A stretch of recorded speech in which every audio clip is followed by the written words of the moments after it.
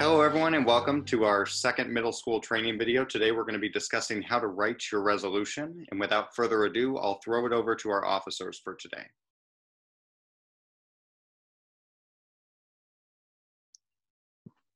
Hi, I'm Hadia and I am one of the General Assembly Model UN Vice Presidents. I'm Ansley Skipper and I'm also a General Assembly Vice President at Model UN.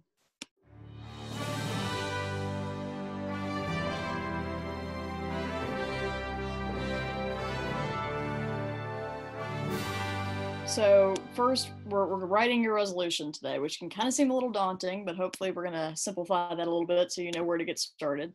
So the first thing is, what is a resolution? It's kind of a word we don't use every day, but it's a written proposal that your country is going to bring in front of the UN and ask the UN to support. So it's an idea for improving international relations or aiding other countries. It's a suggestion, it's a request, it's a statement of world opinion. It's something that your country wants to lead the charge on having the whole UN do. And so it's really important when you think about your resolution to think about how it relates to the whole world, not just your country. So it's really easy to think about, my country struggles with drug trafficking and go ask for, the UN to send some money to help your country with drug trafficking. And while that's important, you can really easily expand that into multiple countries by thinking about, what other countries around my country have drug trafficking and that's a problem? How can we create a larger structure for the international community to deal with this issue? So it should not just deal with the problem with your country, because that could, the argument you're going to get, somebody's going to come up there and say, well, great, Jamaica, you've got drug trafficking. You need to fix that for yourself. Why should we give you any money? So you need to make everybody feel like this is a problem that is important for their country, it relates to their country, and it relates to something that the whole UN should be dealing with, not just your country. It should involve the UN, it should be international, right? So it should be, humanitarian workers coming from the UN. It should be money coming from a specific program within the UN, something that's global that not just one country can handle. Basically, resolutions can do three things. They can suggest that a nation alter its behavior to be in line with UN principles or guidelines. So if there's a country that your country believes is violating, an international law or a UN guideline, you can introduce a resolution to discipline that country, keep them from trying to do those things that they're doing that are wrong. Sanctions are a common way to do this. Requests that all countries agree to a new position or viewpoint on an international issue. So if you want everybody in the UN to say, hey, we're going to focus on climate change, because that's a really big deal and that's really important, then you'd introduce a resolution that your country's going to lead the charge and say, hey, let's all get on board with this. Let's focus on climate change, and here's the things that we're going to try to do in the next certain amount of time to focus on that issue. And then you're going to gain approval for a specific program or action. So this is your classic, sending humanitarian aid into a disaster area. So if there's been a natural disaster and the UN needs to come in and provide services or help or aid in any way, that's what you're asking for. We're asking for money because we have this program to try to fix a problem. So those are kind of the most common ones you'll see, but the most important thing here is to think about an issue that's not just in your country, but that your country can help all the other countries get on board to try to solve, because it affects the whole world. And, you really want to look at what are the UN values, what are the UN principles, what are things that the UN is already working on, and try to, use those to inspire an issue that you pick for the UN to focus on in your resolution. I think Haya is going to talk about what actually is going to be in your resolution, because you've got to write it once you get your idea.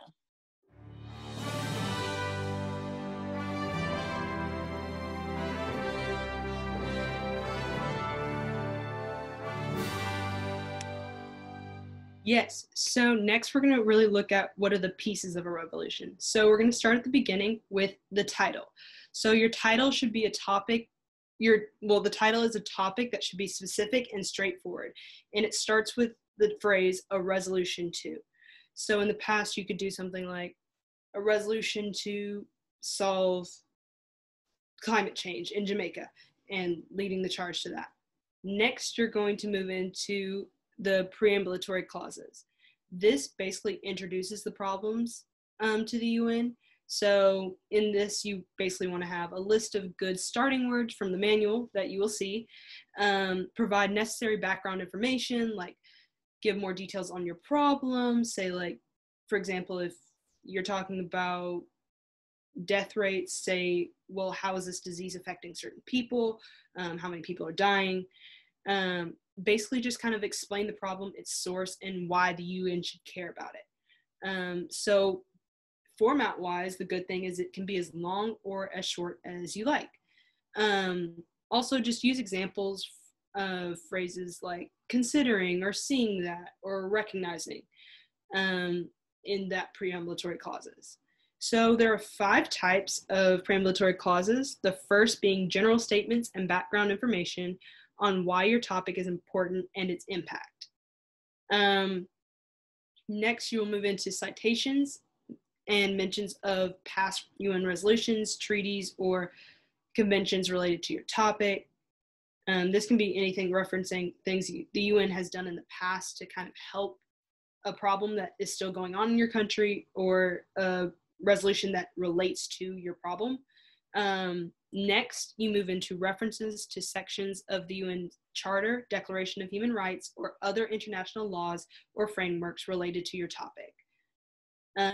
Next, you move to the recognition of the efforts of nations and or regional or non-governmental organizations in addressing your topic. And finally, you will have quotes and statements made by the UN Secretary General or a UN body agency relevant to your topic. That may sound a little daunting, like you need to have all of those. You know, depending on your topic, you might have 1 or 2 of those. You really want to like emphasize, why should we care? What has the UN done in the past that shows that this is in line with the UN values and shows that this is something that people should want to support. So maybe you'll have some of all 5. Maybe you'll have a couple, but there'll definitely be some background information you want everybody to have, so you can kind of go ahead and get in there like why they should care about your issue. Yeah, thank you for saying that. It really, my first year, it did seem very daunting to me reading that, but I realized soon that I could just have, something referencing the UN Charter or just quotes and statements on my problem. So after preambulatory clauses, you're going to have your operative clauses. This is your solution and what your resolution does. So first, you want to have some questions to answer. How are you asking the UN to fix the problem? What agencies will you need to use? And how much will this all cost? One thing I will say about cost is you really want to lay out the exact amount that you'll need. And if you're asking for over a period of years, I would definitely put that in there, because I've seen some in the past that initially up front they're asking for 8 million, but later you'll see that they're also asking for an additional 5 million every 5 years. So just put in everything you want monetarily and write it in there. Next, you also want to have a format. So basically, operative clauses are numbered, and each clause ends in a semicolon, except the last one, which ends in a period. And that begins with the General Assembly does hereby. And after that, just make sure that in your solution, it stays in the character of your country, don't really infringe on a nation's sovereignty, and stays within the power of the UN. So you can't really go in asking the UN to eliminate the government of your country, because that is not something that they can do. Just remember to stay true to what the UN can actually do for your country. And next, Ansley will talk about what makes a resolution good.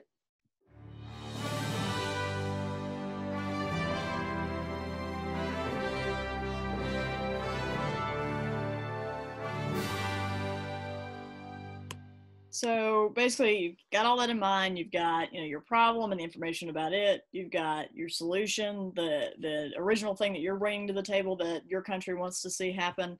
And so really the biggest things are that you can score some points in the minds of people who are ranking your resolution, to think about, like, is this something my country would do, right? So, Russia wouldn't necessarily call out Russia for election interference in the United States. That wouldn't really make sense. They wouldn't condemn themselves. I once had a resolution in my committee that the resolution was from Cuba, and the people represented the government of Cuba, but they were saying that the Cuban government was censoring the internet in Cuba and should be sanctioned for that. And I got to point out to them that, hey, you're the government of Cuba, and maybe you shouldn't be asking for punishment against yourself, because that's kind of silly, right? So you have to, not only are you thinking about problems in your country, you're thinking about how your country would go about solving that, and if your country's government would actually see that as a problem or not. So, Cuba's government doesn't think that that's any problem. So it's, you have to think about, like, get in the character of your country. You have to think about how your country interacts with other countries. Who are your friends on the world stage? Who are your enemies? So how would you treat those countries? You have to think about issues that are big in the international community or the UN. What are some things that are already going on that are big topics that, how can you write a resolution that, like, feeds into those topics? Everybody's talking about climate change. So is there a unique idea that you have that can capitalize on the fact that, climate change is a big issue that everybody's talking about right now? What information is already out there from the UN? What are some statements and reports and protocols that are already out there that the UN has that you can use to kind of say, okay, how would the UN solve a problem like this? How have they solved a problem like this in the past? And how can I solve my problem like that? And then also just, what agencies and commissions already exist for your topic. So when you're going in and asking for money, you might say, this is a problem that's kind of an agricultural problem, and there's this department that already has a budget dealing with agricultural problems. Okay, that's what I'm going to use, and that's what I'm going to draw from. So, you want to make sure to be as specific as you can, and try to use the structure that the UN already has to solve your problem. And I think Tyler has an example resolution, so we can actually show you what one of these looks like all together. And this is one that we think is really good, and we'd like to kind of show you what we think about it. So this is a grant proposal for research and development to combat drug-resistant bacteria. So the country that sponsored this was Luxembourg. And this is not a problem that is directly related to Luxembourg, which is why this is a really good resolution. It's got an international focus. This is something that can benefit everybody in the world. And they're not just asking for money for their country to do this either. They've cited around lines 53 and 54 specific companies. And also they're including other countries. So in that line 49, they're asking that other countries will have additional incentive to also work on developing these drugs. So this is an international problem. They're proposing an international solution. They've got lots of good preambulatory clauses, which I don't know, let's see how many we have here. So all the way down to line 27, that's all your background information that we were talking about, with those key phrases: acknowledging, observing that, cognizant that, keeping in mind that, bearing in mind that. You kind of get the point. These are all those gerunds, I guess your participles. I don't know, what are they, participles?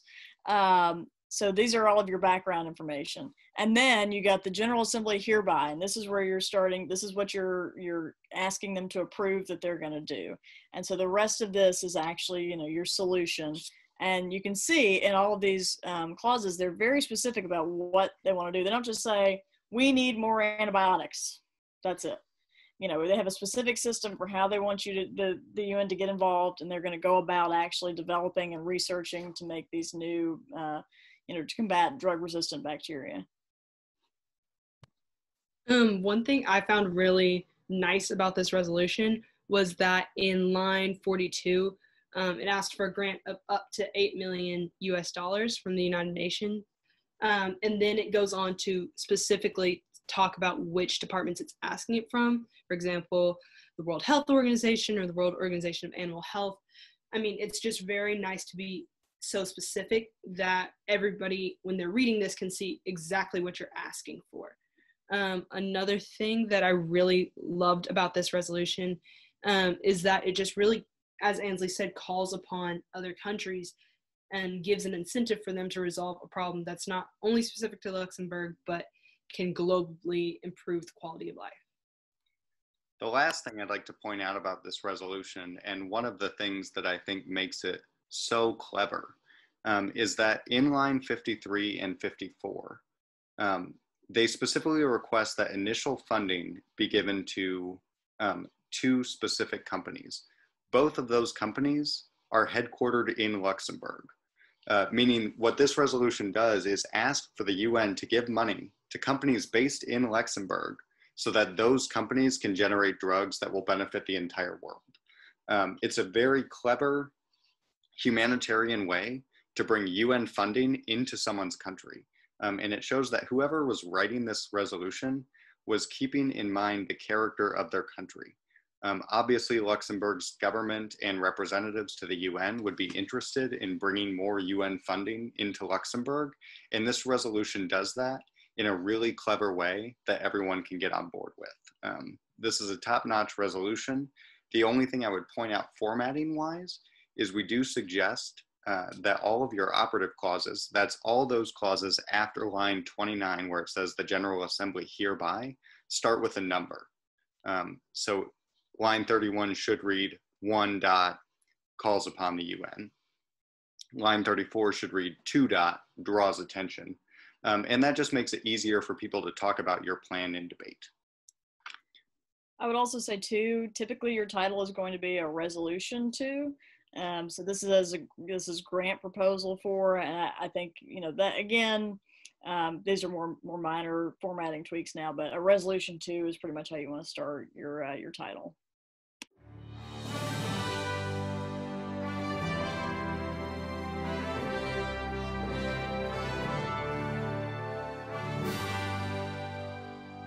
Question. When I'm writing my resolution, should I create a new UN agency or should I try to use one that already exists? You should definitely try to use one that already exists, I think, unless there's just this is a problem that has never been tackled before, but most of your problems are going to fall under one of those agencies. And to try to get every country on board with a massive amount of funding taken away from a different agency to start a new agency is just not going to happen. So stick with, you know, these are pretty broad, you know, food and agriculture. That's a pretty broad area, you know, World Health Organization. These are pretty broad formats to go in and create a program from rather than create a whole new agency. You don't need to do that. You know, your problem's going to fall under one of those agencies already. Question. What should I do if I'm really passionate about a specific issue that doesn't impact my country specifically? Like if I am a country that doesn't have nuclear weapons, but I want to write about nuclear disarmament. Is that okay? My argument there is that this issue does affect your country. Nuclear proliferation does affect the safety of the whole world. And, you know, the fact that you don't have nuclear weapons while another country that might be your adversary does makes you less safe. So it's all about how you frame your resolution and frame your argument. And, you know, really do appeal to the fact that this is a global issue that makes everybody less safe, including your country, but not just your country, because your country is not the only country that doesn't have nuclear weapons. So most often, I think there's always an angle to be taken that can show how it affects your country, because thinking globally is what Model UN and what the real UN are all about. And so most problems, you know, affect most countries. It all kind of interlocks. That would be my argument on that. Thank you. Yeah, I would I would add on to that, just as she said, just keep in mind that this would affect not only your country, but countries surrounding you. And it's a global issue, not just something that only your country is going to deal with, especially if you don't have nuclear weapons yourself. Question, does a resolution need to be long or short? Does it matter? Personally, I don't really think it matters as long as you're very clear in what you're asking for and what your problem is. I have seen some resolutions take up 81, 85 lines that are good, but then I've also seen some that are maybe 50 lines, and they're amazing because they are very clear about what they want, what they're asking for from the UN, and what the UN can do to help solve the problem. Thank you. Question, what if you don't know exactly how much your resolution will cost? My suggestion there would be to come up with an estimation of you know, what you think. So if you're installing water filters or you're providing water filters, well, what's the cost of a water filter? And then like guesstimate the population and do some math, which I know those of us who are government people don't always love, and you know, come up with kind of a ballpark. Other than that, you know, you could put some kind of structure in there to say, you know, we think it'll be this much, and would come back to either ask for more or would, you know, return the money back to the agency if it's too much.